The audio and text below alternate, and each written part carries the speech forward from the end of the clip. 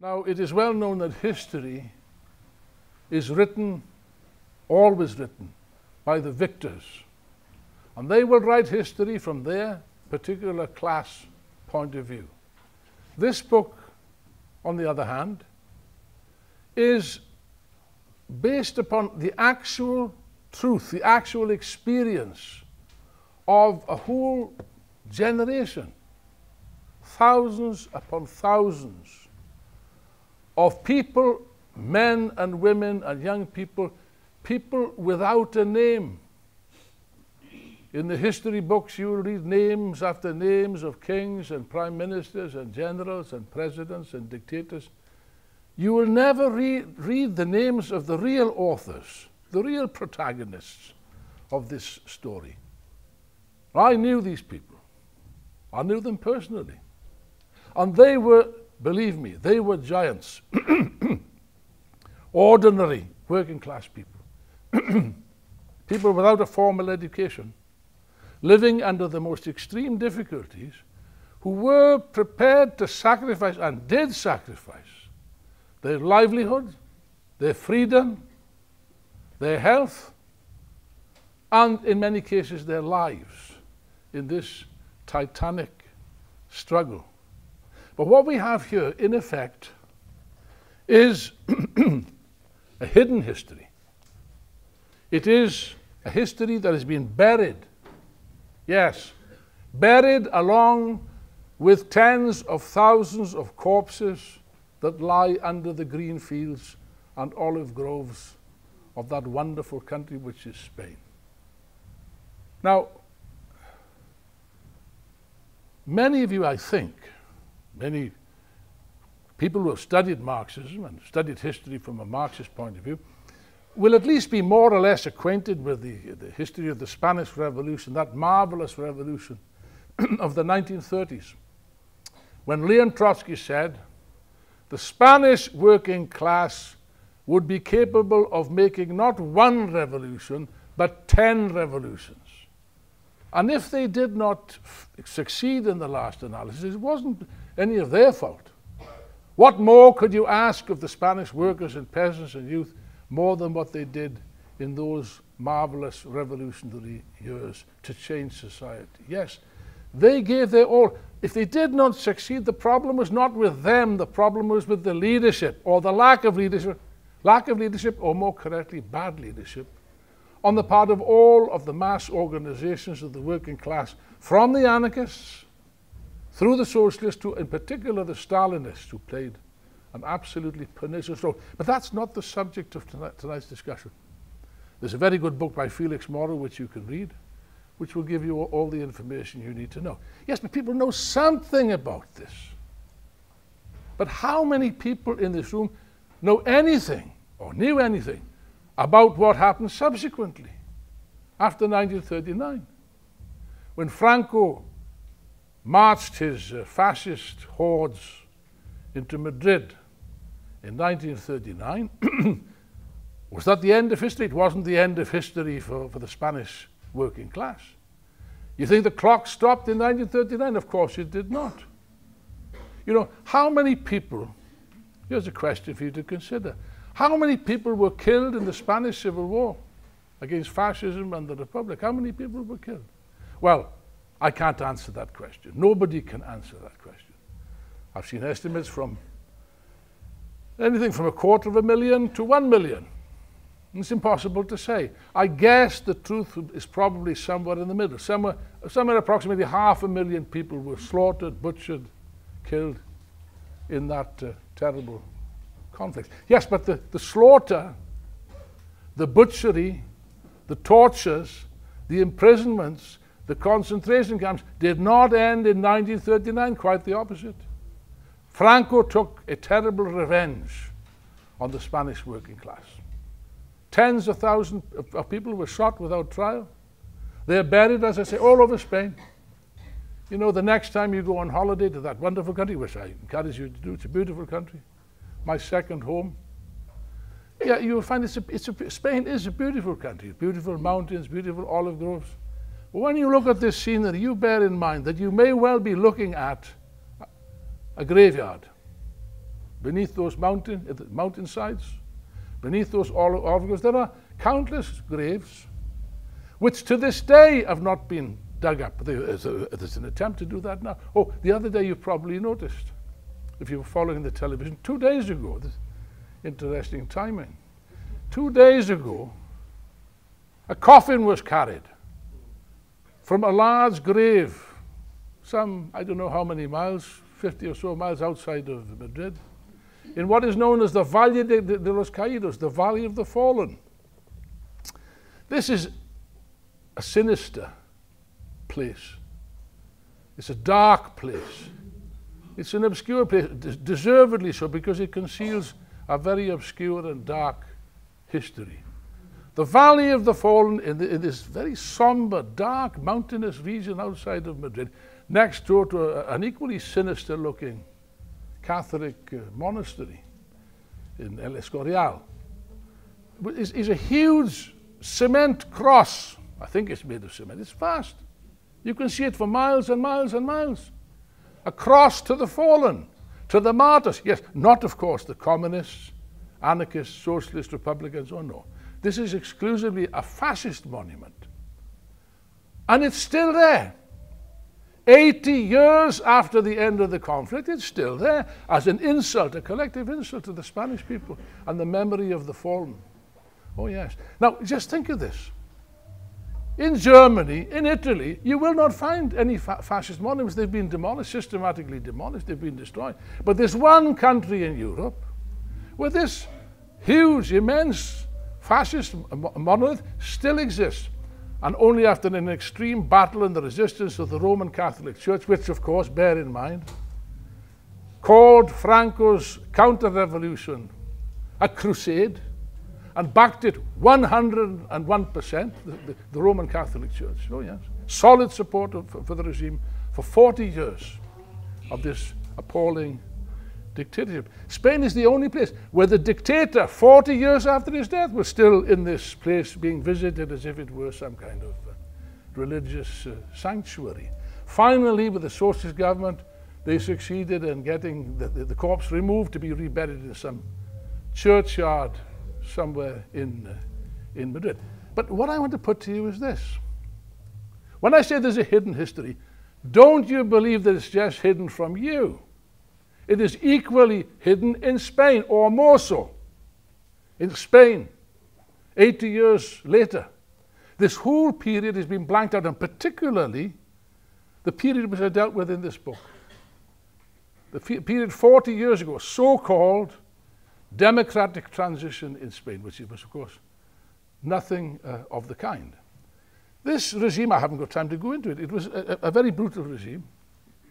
Overnight, the Spanish workers found themselves deprived of every single democratic right. No right to strike, no right to have a trade union, no right to assemble, no right to speak, no right to think, no right to worship in the way that you wished. Every single right was taken away. And the workers were reduced to a kind of slavery, literal slavery in many cases. This monstrosity in the Valle de los Caídos was built by slave labor. Forced labor of Republican and socialist and anarchist prisoners, very often worked to death. Many of them died in the process and are buried in unmarked grave on that particular place. The notorious prison of Carabanchel, where prisoners, trade unionists in particular, were tortured, shot, garroted. That's a nice little Spanish invention. It's pleasant. Medieval method of execution, where the prisoner is tied to a stake, something is tied around his neck, and he's strangled from behind. The garrote vil, the last person that died in that manner. I remember it because I was in Barcelona at the time.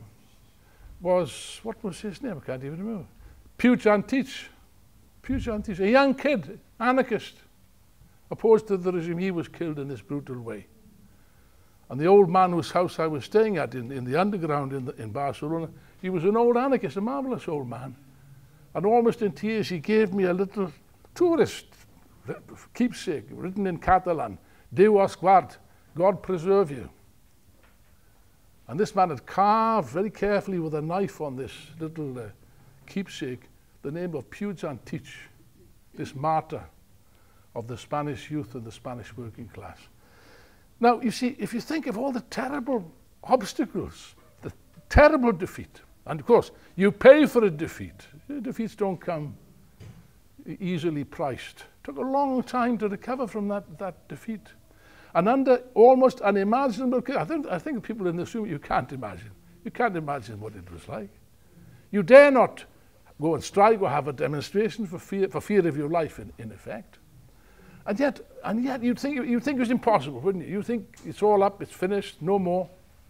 You know, Ted Grant, my marvelous old friend and teacher and comrade, he used to say to me, you know, in ancient mythology, in Greek mythology, there was a giant called Antaeus.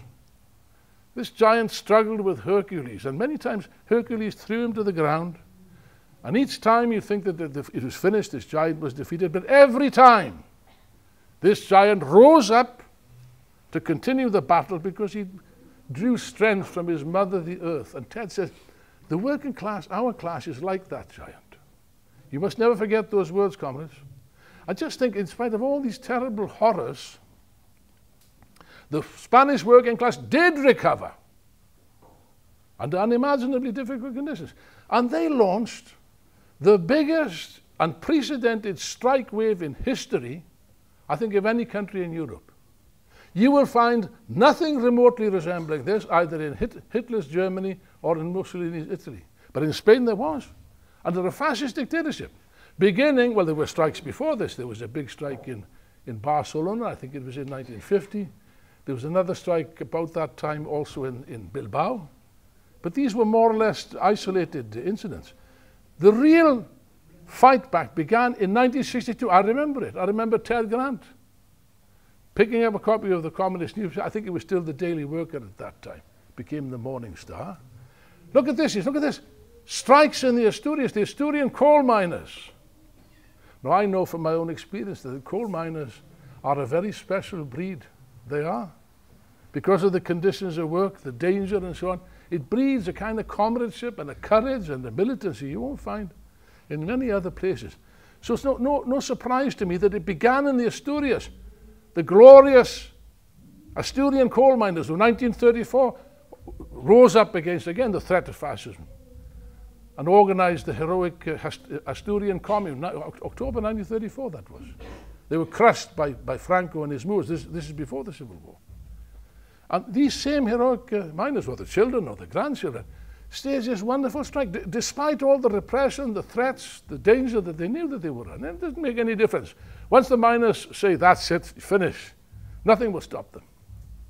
And of course, because they lacked trade, there were no trade unions. Trade unions are not allowed, except for the one union. Oh yes. The vertical trade union, the sindicato, as it was called, the only legal union containing both bosses and workers. Work it out. You know, in effect, it was a kind of police organization to control the workers, to prevent strikes. Because there were no trade unions, the workers, again, showing enormous creativity, same as the Russian workers in 1905. You know, it wasn't Marx or Lenin or Engels who invented the Soviets. It was the spontaneous creation, the creativity of the Russian workers in 1905, based on their own class instincts and experience. Same in the Asturias. They set up what's known as the workers' commissions. Elected bodies in each mine and so on and so forth got together to lead the strike. And despite the repression, there was repression, of course. Many people were arrested, beaten, and so on and so forth. But nevertheless, the strike movement continued, and it continued every year. The figures are in the book. I don't know them by memory. But they increased by hundreds of thousands, eventually by millions of workers involved in strikes. There was once it started, there was no stopping this marvelous movement. Now, I have to cut the story short, but I can speak to some extent from my personal experience. I first went to Spain in 1972. That was in underground conditions. My first underground work was in Barcelona in a working class area called Santa Coloma de Gramenet. And it was extraordinary. to see the militancy, the courage of the young people in particular, young people like yourselves. They get up in the middle of the night with a paintbrush and whatever other influence, paint slogans on the wall, down with the dictatorship, death to Franco, and so on and so forth, you know. The next day the cops would come and they would paint it over, or they'd join up the letters so you couldn't read it. In vain, the next night the slogans would be back again, and that happened every single night, despite the threat of arrest and imprisonment. I remember the first time I attended a May Day demonstration in Spain. It was in May the 1st, 1973. That was in Barcelona. It was a big demonstration, proceeding down the streets with huge banners at the front.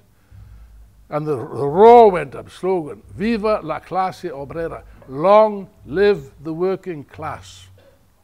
I think that demonstration, can't remember if it lasted 5 minutes or 10, not much more than that, because the police sirens would be heard, the cops, when I refer to cops, you guys complain because you suffer kettling and stuff like that, or some policeman speaks to you in not a very polite fashion or whatever.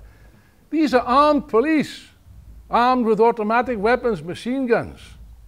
They're there to kill you, they're not there to kettle you or to talk impolitely to you. No, this is serious. So that just scattered. The moment that the cops arrived, the demonstration dissolved, and this happened many, many, many times. Now, Franco died in 1975, in November. The regime of Arias Navarro became the prime minister, declared national mourning. It was a terrible thing. He appeared in tears on the television, and so on and so forth. How effective that appeal for mourning was, I don't know. I do know, because the statistics are there, that there wasn't a single bottle of champagne available in Spain. All the sales of cava sold out. I think that tells you something about it. I mean, the guy a poor old chap, I was staying with, this poor old anarchist, very nice man. He did a little dance, this is before the death. He would dance in the front every time. Franco was desperately ill. I think they were keeping him alive deliberately, because they were afraid of the effects if his death were announced, and they were quite right about that. But he did, every time the report from the hospital came, he did a little dance. You know, que muera él antes que muera yo, que muera él. I hope he dies before I die. I hope he Well, his wish was granted. His wish, who says there isn't a God? His wish was granted. And but of course, when Franco died, that really opened up the floodgates, and the workers poured through. Now, just one little observation, because there's a bit of confusion about this. Some people believe, wrongly, that ETA, the Basque terrorist organization, played a major role in this movement. That is false. It's entirely false. The role of ETA was marginal, completely. It's a small group, it was marginal. And insofar as they did anything, it was counterproductive. They did have one success, however. That was, they blew up Franco's second in command, the Admiral Carrero Blanco. That was quite a spectacular operation. Pardon? Wonderful, Anna says. Wonderful. That's revisionism, comrade. You know? Well, all right. I will accept that emotionally it was wonderful, yes. In the Basque country, they even invented a little dance with with a blanket, throwing a dummy up in the air. Up goes Carrero Blanco. But yes, it was quite amusing in that, but it was very effective. Precisely, this is a dictatorship. They planted a huge bomb in the street, and when the admiral's car passed, he was the second in command after Franco. Such a huge explosion, the car ended up on somebody's balcony. You know, somebody had a surprise guest for breakfast. You know, he was a little bit overdone, but that's another matter. Yes, but we have to adopt a sober-minded attitude towards this. Even when the terrorists succeed, they fail. Because you cannot destroy the state of the capitalist class by killing individuals. You can't do that. You kill one reactionary bastard, he's replaced by another reactionary bastard immediately. And the repression, of course, hits not just the terrorists, it hits the work, as it did. They arrested many workers' leaders, were sent to jail, leaders of the workers' commissions, and so on. So that didn't really play that much of a role. The real role was the working class. And this is spectacular. Now, I haven't got time to deal with this. There's examples in the book. I quote one particular instance in Pamplona. By the way, here's an interesting example of dialectics. Now, you've all heard of dialectics, of course. And dialectics teaches us that sooner or later, things change into their opposite. Things do change into their opposite. You better believe it. In the Civil War, the main force Franco had, his shock troops, if you like, was on the one hand the Moors, the Moroccan troops from Morocco, which was a Spanish colony. On the other hand, the Red Berets, the Requetés, they were known in Spain. The Carlists, the Carlista militia. The Carlistas were an ultra-reactionary, ultra-Catholic, ultra-religious, ultra-monarchist, although they supported another pretender to the throne, Don Carlos, hence the name Carlista. But at that time, Navarra was an extremely backward agricultural province. We're talking about backward peasants here. In order to reward the people of Navarra, Franco poured investments into that area. And it became transformed from a backward rural province to a heavily industrialized one. Hence the growth of the working class, a new, fresh, militant working class, like the Russian workers in the 1890s. And throughout the dictatorship, Pamplona was one of the centers, one of the main centers of the Reds, of the revolutionaries. They were the most advanced shock troops, no longer of fascism, shock troops of the revolution. Here's an even more striking example of the dialectics. I said that the Catholic Church, and it's true, the Roman Catholic Church played a horrible role, a scandalous role of supporting Franco both in the Civil War and afterwards. Absolutely criminal in education and so on and so forth. Yes, but, you know, Jimmy Dean used to say to me, you know, we must learn from the Catholic Church. He said, well, any institution that's been around for 2,000 years and has made the transition from slavery to feudalism to capitalism without any problem and become very rich, you could learn a few tricks from them, and it's true. We shouldn't be ashamed to learn from our enemies. The Catholic hierarchy realized that they were in deep trouble. And they were getting reports from the lower orders of the church who were in contact with the workers. They were known as the worker priests. They were ordinary priests, ordinary guys from the seminaries. They could see the bad conditions. They could see the low wages. They could see the suffering of the people. And they became radicalized. Many of them, I'll give some examples here of one that I interviewed in detail. He gave his experience in the book. You can learn all about it. Broke with the church and became revolutionaries. In the case of Navarra, the priests in Navarra not only broke with the church, not only moved to that, they became Maoists and set up a Maoist trade unit, quite a big Maoist trade unit, the ORT. You know, mind you, some unkind people said that they swapped one pope for another, but that's a matter of opinion, you know. Mao Zedong instead of the pope. But this was, in other words, what I'm describing to you already at that stage is that the foundations of that regime was becoming very, very shaky. And whole layers of the population were becoming, starting with the workers. It was the working class that was the main motor force. There is no question about that. But then, of course, the students were drawn in. Students, young people, are always the most radical elements in society, most open to revolutionary ideas. That was the case. I'm pointing to Anna. Anna at that time was a student in the Complutense University of Madrid in the sociology department. And she described to me, it's in the book, she described to me how the whole university was buzzing, it was electric. Am I right on? Every single day, mass meetings, illegal mass meetings. The students couldn't care, same as the workers couldn't care. Bugger them, let them do what they want. Mass meetings, placards, posters, banners, decorating the students. Of course, the police, there'd be spies present, of course. The police would soon come, armed police, vicious police, and you could expect a severe beating at least. And she described to me that she has seen students jump through plate glass windows in order to get away from the police, being cut and ending up in hospital and so on, but terrified of falling into the hands of those forces of repression. But there was no stopping this movement, no stopping it. And it was in that situation that I arrived in Madrid. I went with my family at that time, with my first wife, Pam, who unfortunately died recently, and 2 young children. And we set up our home in Madrid in Carabanchel Alto.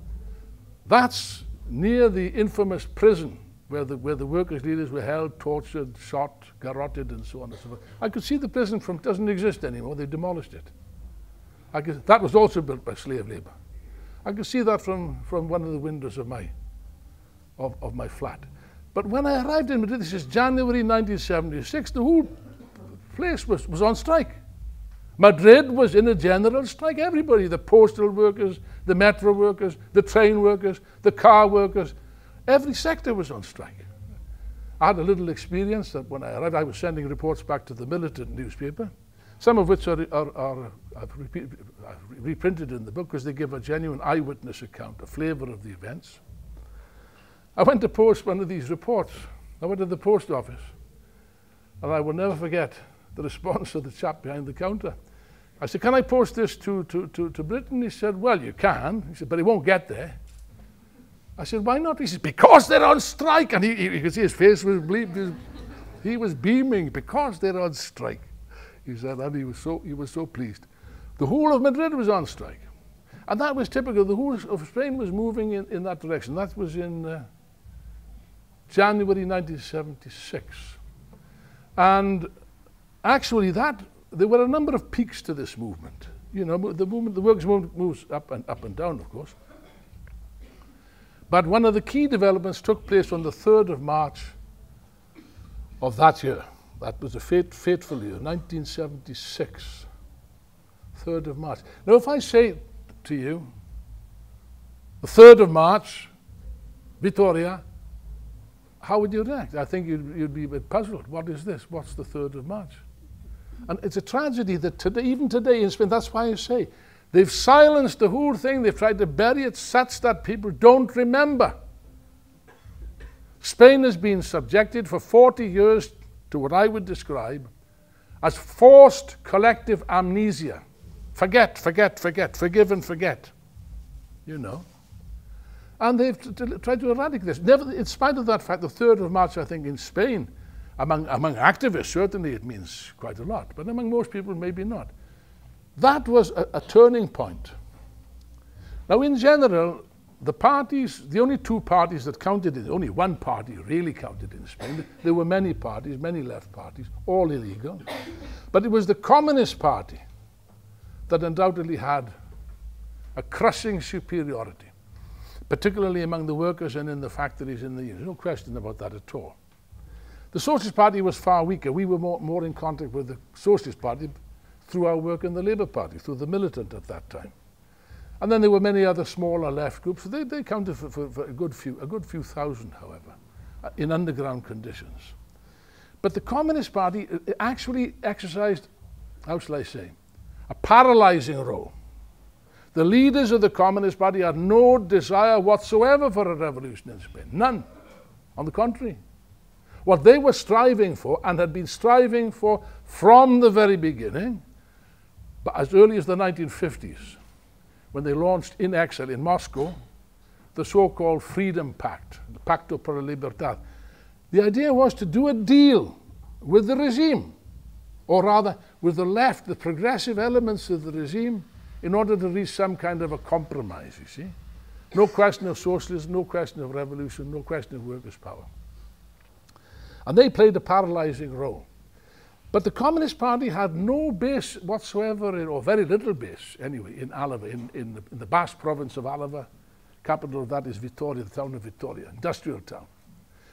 There was a mass strike taking place in Vitoria, beginning in, I think, December of the previous year. It was continuing right through 1976. And it culminated in a general strike on the 3rd of March, 1976.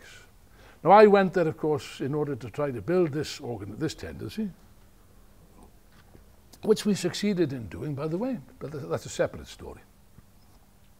But we were in contact with the leaders of the Socialist Union and the Young Socialists in Vitoria. But in the middle of this huge movement, they didn't have anything. They didn't have even a duplicator to print leaflets and so on. So the comrades pressurized the trade union bureaucracy, the UGT bureaucracy in Madrid, to give us a small duplicator to help the comrades in Álava. But they kept us waiting. There was a car full of young socialists and myself. They kept us waiting, and that's a bad thing. Because in the underground, you do not arrive late. Shouldn't arrive late anyway. You know, I mean, don't make a habit of coming late, comrades. It's a bad habit, you know. Turn up on time. It's a good policy. But in the underground, it's not just a good idea. It's an absolute necessity, because you can get into serious trouble by coming late. They kept us, and we didn't arrive until 1 o'clock in the morning to Vitoria, which was an armed camp. The regime concentrated the police, the civil guard, and so on. All the repressive forces were concentrated. We were nearly arrested on the way in. Should I give the reason for it? Should I? Well, it's a small thing. It's a tragedy when a dear friend of mine and a dear comrade and a very important revolutionary leader, Alberto Arregui, died in January, suddenly. I was with him in Christmas. He was supposed to come and visit Anna and myself in March, and he dropped dead of a heart attack. But I never realized Alberto, now he was one of the leaders of the United Left in Spain. At that time, I didn't realize that he had an artificial leg. He dissimulated it quite well. He lost his leg in a train accident as a child. But the duplicator was put in the passenger seat, covered in a blanket, and to allow himself a little bit of leg room to move, he put his artificial leg on top. I didn't realize he had it. I said, good God, what's that? I didn't know. That artificial leg saved our life, because as we were driving into Vitoria, we were stopped by the police. An armed cop came up, looked inside, suspiciously. I remember exactly the words he said. Where have you come from? The driver said, as nonchalantly as he could, from Madrid. It must have been only a few seconds, but it seemed like hours. The chap was looking into the car. Then suddenly his eyes fixed upon this artificial leg, and he said, oh, okay, drive on. So we did. So that's the story of the artificial. And we got inside of this city, which was an armed camp. In the book, I carried the report which I sent to the militant of that day. It was an enormous experience. Now, these workers, not under the influence of the Stalinists or the reformers, set up their own representative committees, elected. They were Soviets. I think that's the only time in my life I can say that I attended a meeting of a Soviet. Where? Well, in Victoria, of course, but where in Victoria? Where could you meet? Where could you have a meeting of several thousand people? There's only one place you could meet. That was in a cathedral, in a church. Oh, yes. We had our meetings and congresses and central committees in churches and monasteries, the only places that the police normally couldn't intervene. It was supposed to be not permitted. And by that time, there were such cracks opening up in the church that very often the local priests were quite friendly, or at least neutral. They would let you use their premises, and this was a very important thing. So the Church of San Francisco is a big church. There were several thousand people inside that church. Men, women, and children. This is the day before the genocide. It must have been on the 2nd of May. Now, you know, I know Spain very well. I know its people. I know their character. I love Spain. I love the Spanish people. I love their character. But they got one slight defect, you know. I don't take offense at what I say if there's any Spanish communists present. They are rather noisy. Not as noisy as the Italians, however. But they are slightly, and normally a meeting of that character would be difficult to control. You'd have people interrupting and shouting and demanding the right to speak. No. This was different. You could hear a pin drop. Absolute silence, absolute discipline. And from the platform, I've never heard such revolutionary speeches. Marvelous speeches. I wish I'd have had a tape recorder. I didn't have such a thing. These guys were not talking about wage increases or anything like that. They were talking about revolution and workers' power. The power belongs to the working class. We create all the wealth. We must take the power. People, everyone agreed. Men, women, old people, and so on. Colossal. I remember this one woman stood up, ordinary working class housewife, and she said, well, if I have to tell my children there's only dry bread to eat, I will tell them, eat your bread, because we've got to win this strike, no matter what. That was the mood that existed. Colossal, courageous mood of the working class. The following day there was demonstrations. The workers marched with great discipline in platoons from the factories in the outlying districts to the centre of Victoria, where there was like a cat and mouse game all day long. The cops would come hoping to beat people up, the workers would disperse, then they would reassemble, and this game went on all day. Actually, the police were going crazy.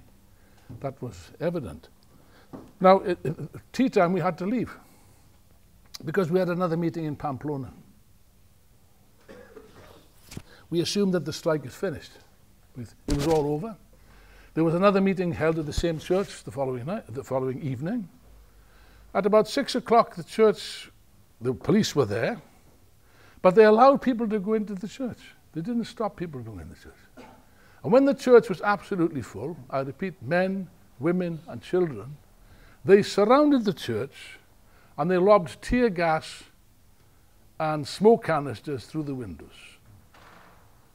People inside were terrified that there was like an explosion. They could hear explosions.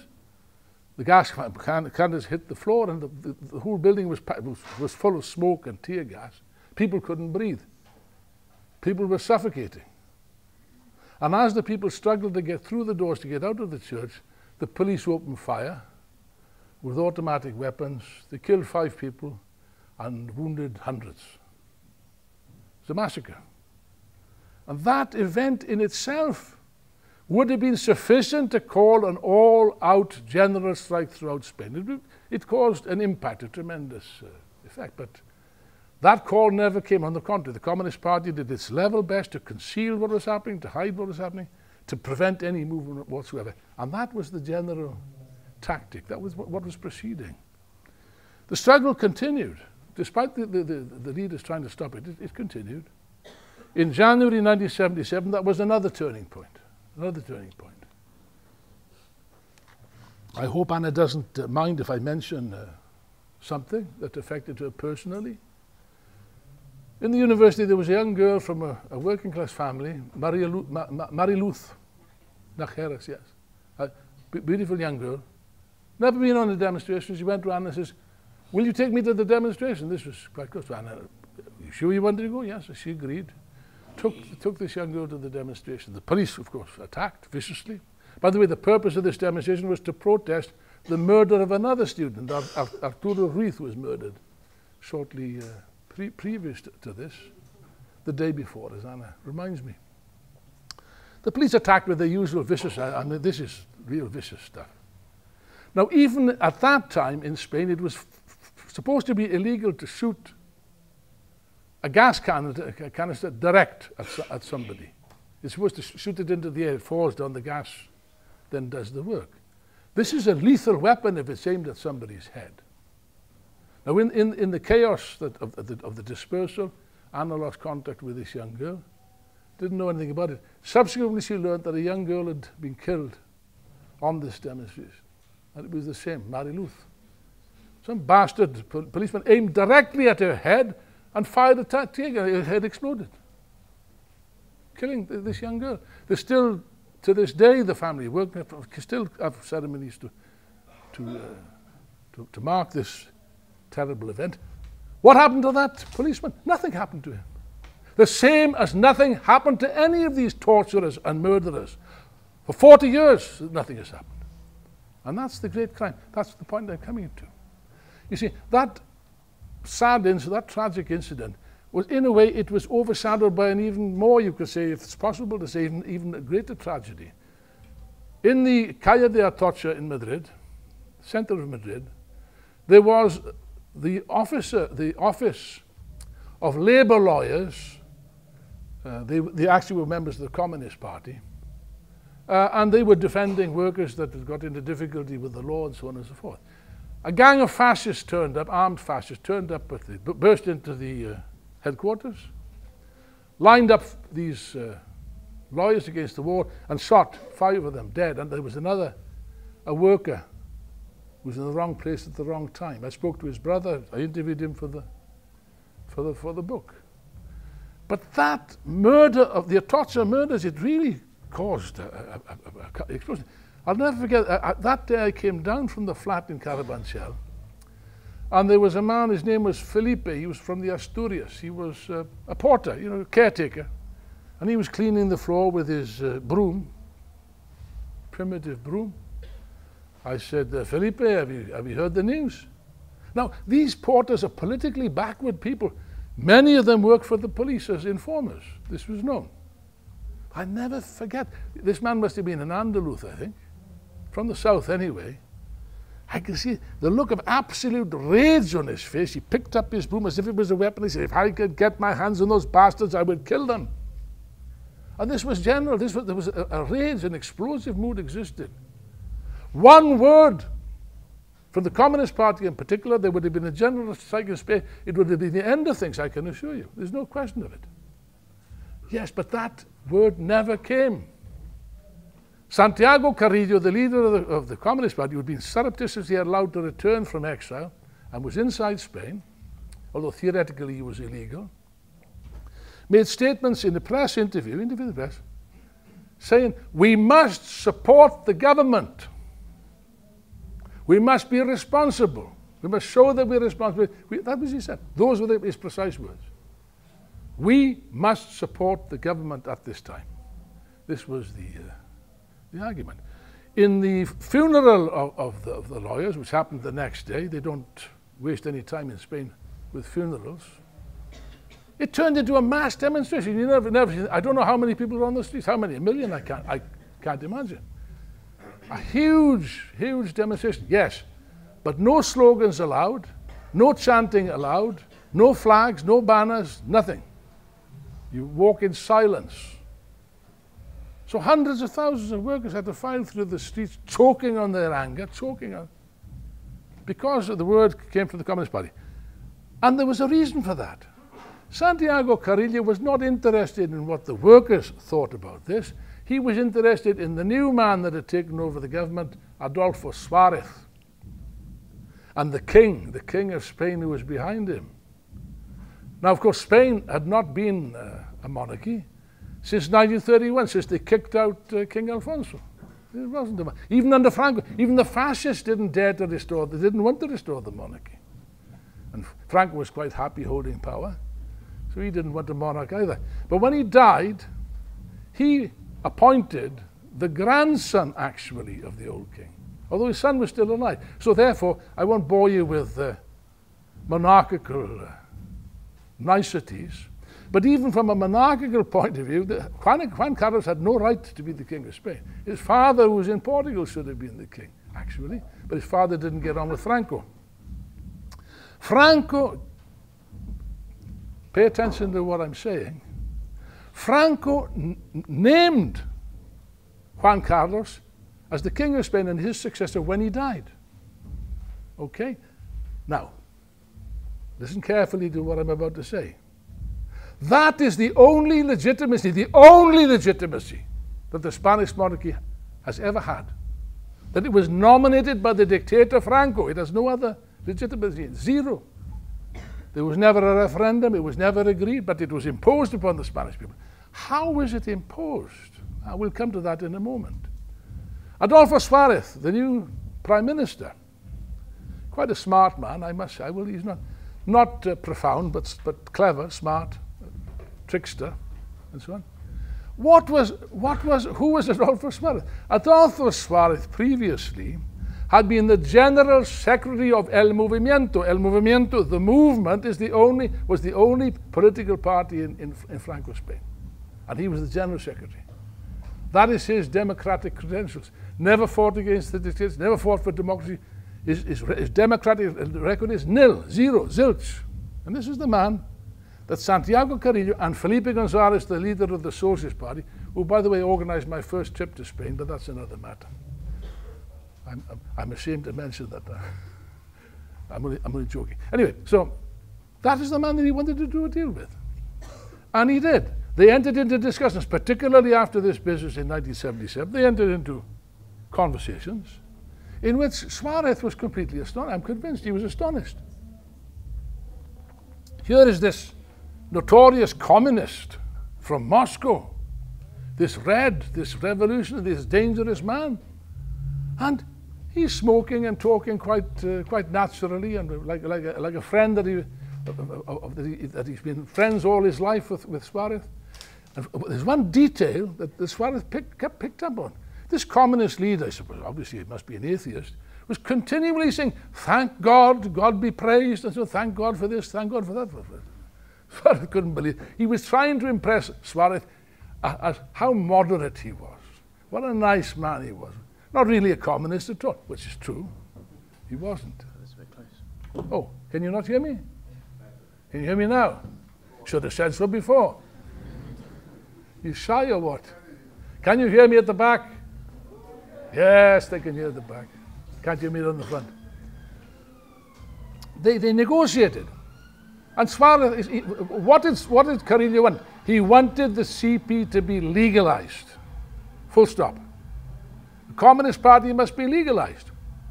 Suarez said, well, you know, that's rather difficult, old chap. You know, a lot of people would be very hostile to that. There'll have to be conditions. He said, what conditions are they? Well, first of all, accept the monarchy. Now, you must understand. I remember, Anna will remember, Darrell will remember. At that time, nobody in Spain supported the monarchy. Nobody. It was anathema. Who ever heard of this? Absolutely. If there was one principle, one fundamental principle of the democratic movement, if you like, is that they were Republicans, at least. That was a fact. Yes. So what was Carrillo's? Yes, that's okay. What's the next point?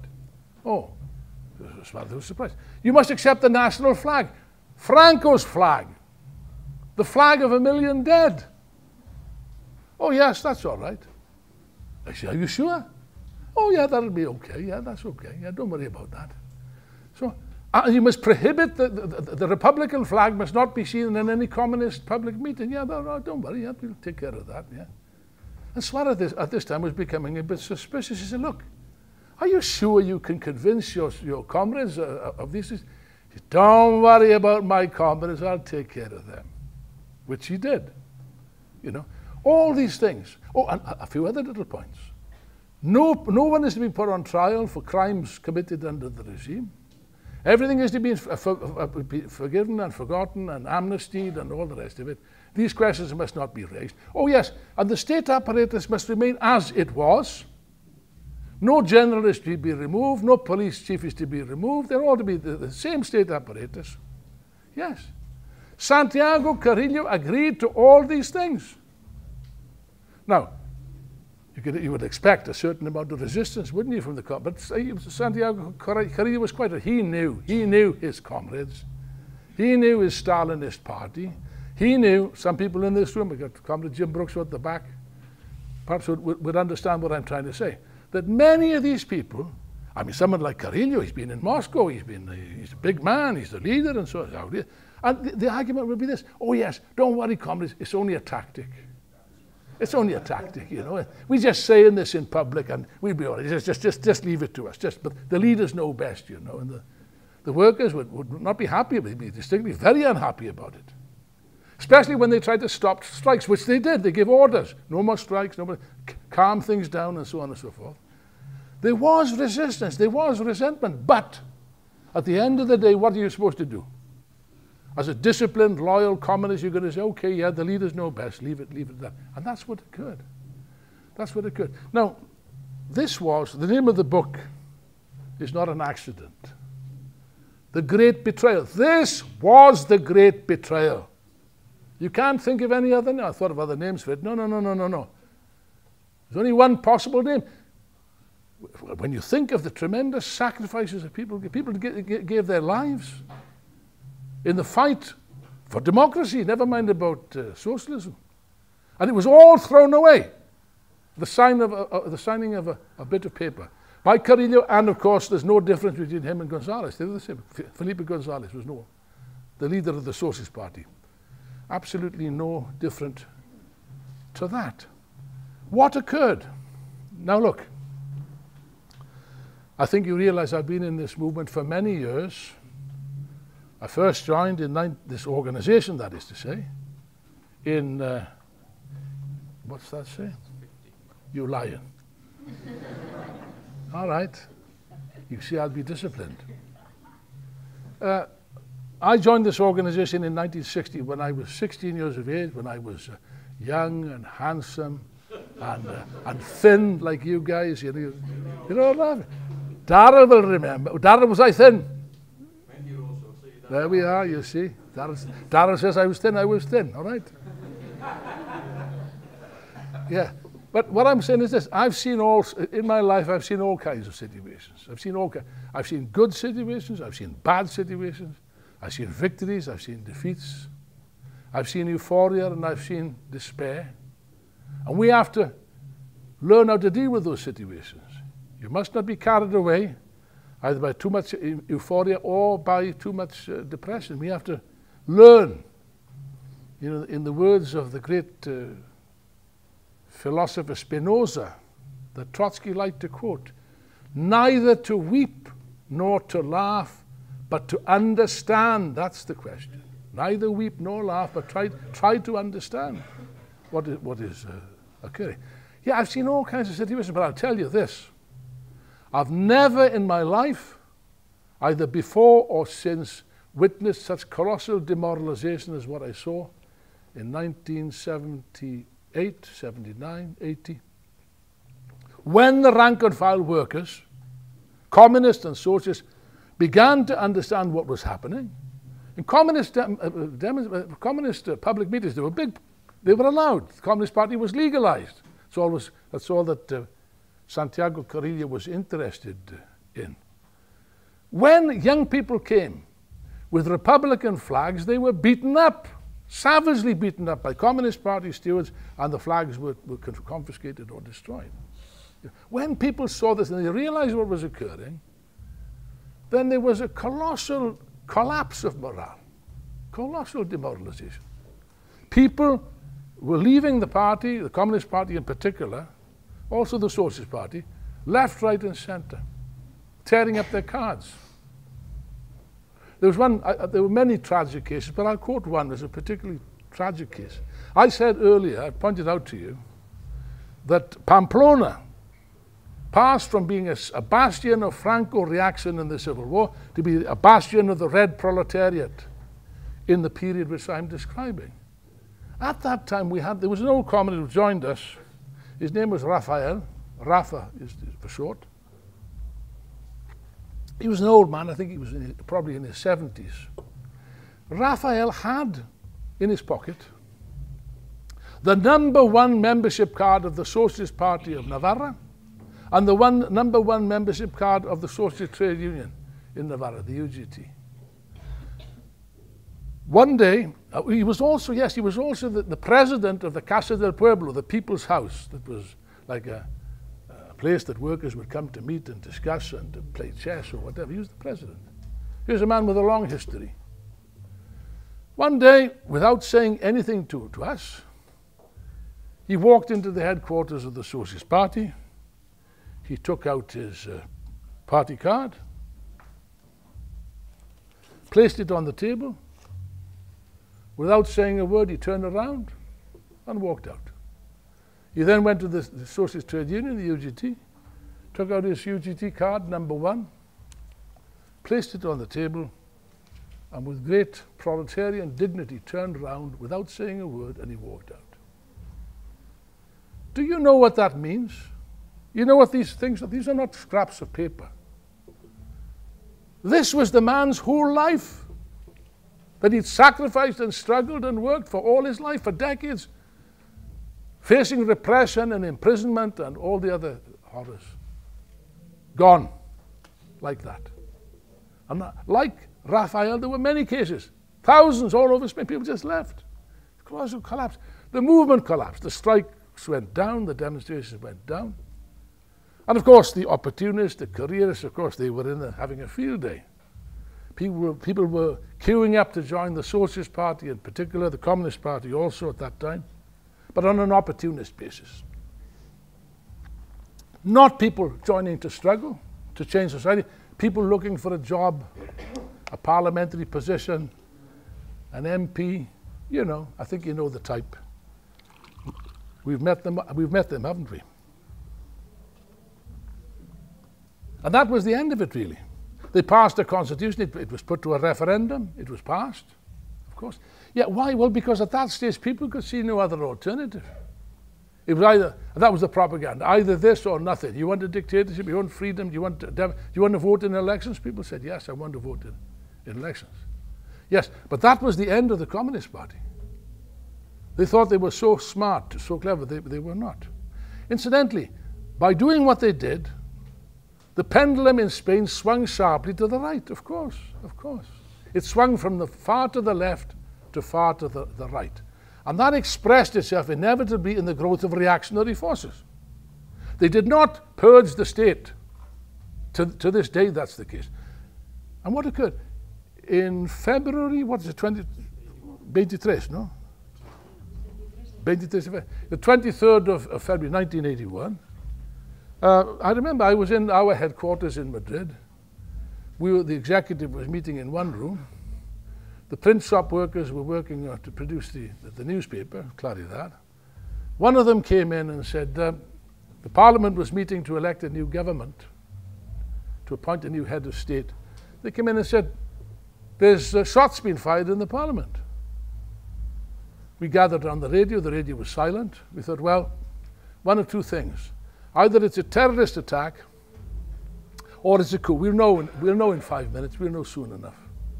So we waited, there was still no news. He said, okay, it's a coup.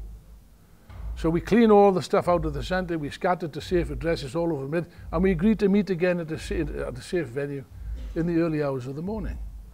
Now, I was firmly convinced at the time that the king himself was behind this coup. Juan Carlos was. I was convinced of it. I said so. I wrote articles to that effect. And yet, you see, in the early hours of the morning, the king came on the screen of the television saying, making a very peculiar speech, saying all units are to remain at their place and stay there until further orders. That's all he said. He didn't condemn the coup. He didn't say. Yes, he didn't condemn it because he was behind it. And yet, immediately the day, by the way, there were mass demonstrations on the streets after that. But immediately, Carrillo and Gonzalez came out to praise the king. He saved democracy. He's the savior of Spanish democracy. The complete opposite of the truth. And for 40 years, these lies have been maintained. 40 years people have been fed on these lies in Spain and internationally. Except that now, at last, things are beginning to emerge. Things are beginning to emerge which prove conclusively what I said at the time. That Juan Carlos was behind this coup. There's no two ways about it. His private secretary published his memoir shortly before he died. He maintained silence all these years. He spilt the beans. And it's quite damning stuff, but I haven't got time to read it, but it's in the book. Now, we've got an Iron Chairman here tonight. I'm pleased to see. Towarzysz Gliniecki. That is, you can't see this, but he's kicking me under the table. I will report you to the Control Commission. But no, seriously, we must draw the threads together. You see, history for us is not something that's meaningless, like these idiots in the university, these postmodernist morons. You know, they say the history's got no meaning. History has a meaning. And you know, it was the American philosopher, Santayana, who said, he who does not learn from history will forever be doomed to repeat it. Communists, we don't want to repeat history. We must not repeat history.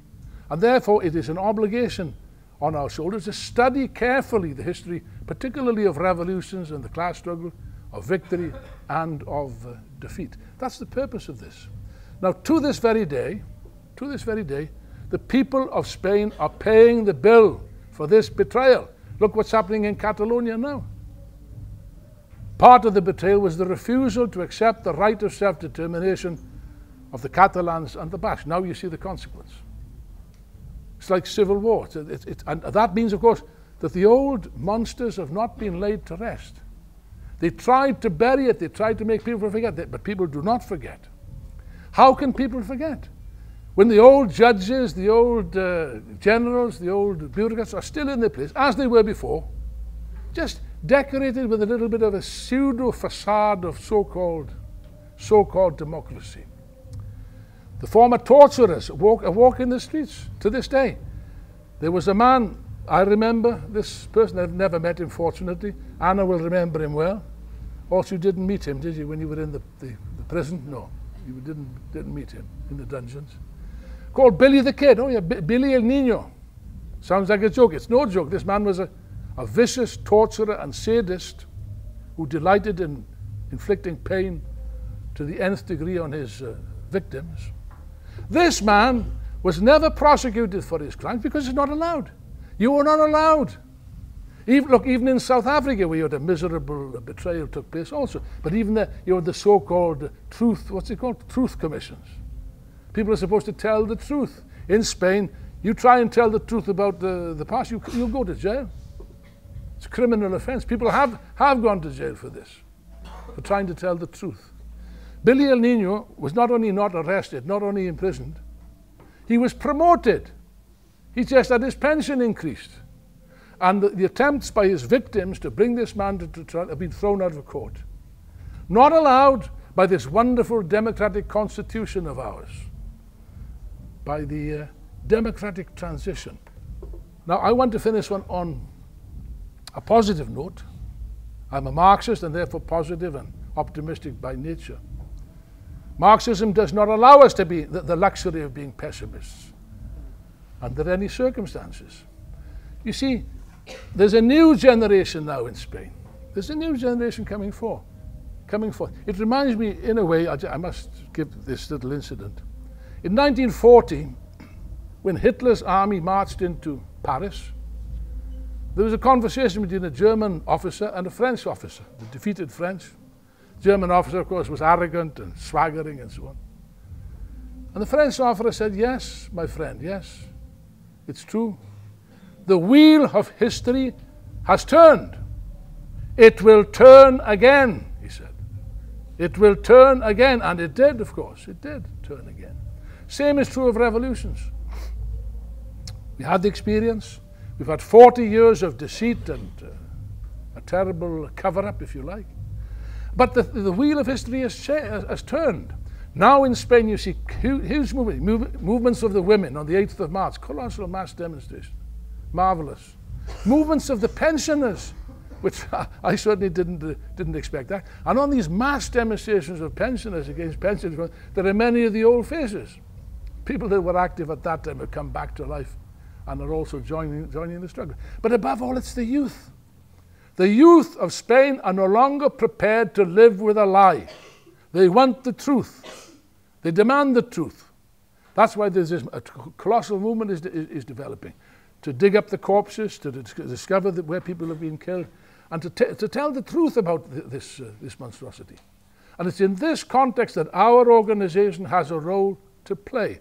And I would like to think, in a modest way, in a small, modest way, that this book, which I have written, but it's not just me, it's other comrades, Anna and many other comrades. This is what we saw, what we lived through. And in writing this book, I can say that my intention was, I don't know whether I succeeded, I was intending that anyone who reads this book, it shouldn't just be a dry narrative of the facts, should feel as if they've lived through these events and experiences themselves. It was, comrades, a marvelous revolution. To this day, I'm proud of the fact that I had the honor of living through these great events and witnessing the potential of our class. That memory will still stay with me to the day I die. And above all, we must struggle to ensure that unfinished revolution, because that's what it was, will eventually be carried to a successful conclusion. Comrades, that depends on one thing and one thing alone: our ability to build the IMT, to build our forces of revolutionary Marxism in Britain, in Spain, and on a world scale. Comrades, forward to the victory of the international socialist revolution.